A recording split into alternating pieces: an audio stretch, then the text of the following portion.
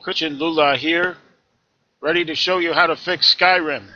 If you've messed with your U-grids and you've changed your memory and you've added N-boost and you've changed your load order and you still have no idea why you keep crashing the desktop, then this is how you fix it.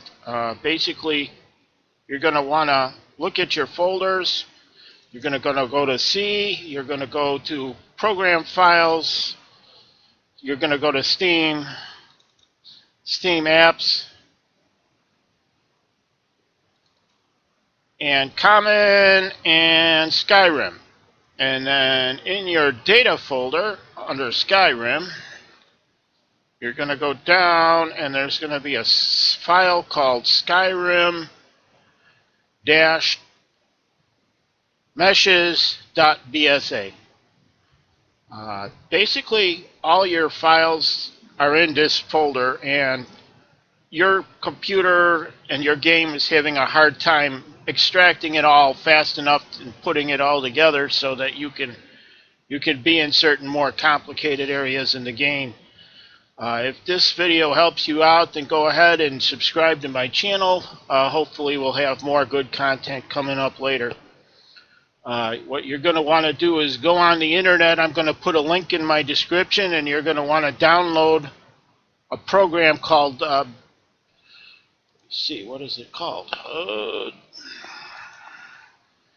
BSA Unpacker. I will put a link in the description. Once you download this file,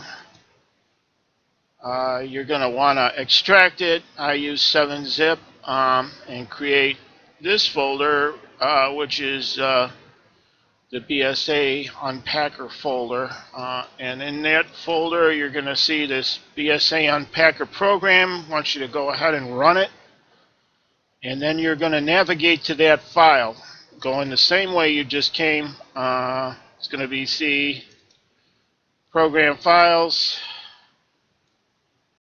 Steam, Steam Apps, Common, Skyrim, Data, and you're going to go down to that file, Skyrim-meshes.bsa.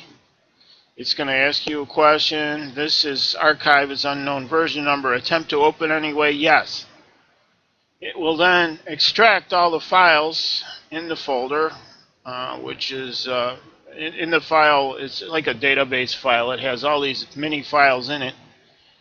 And then you're going to say extract all, and you're going to put it right back in the same folder. Back into C and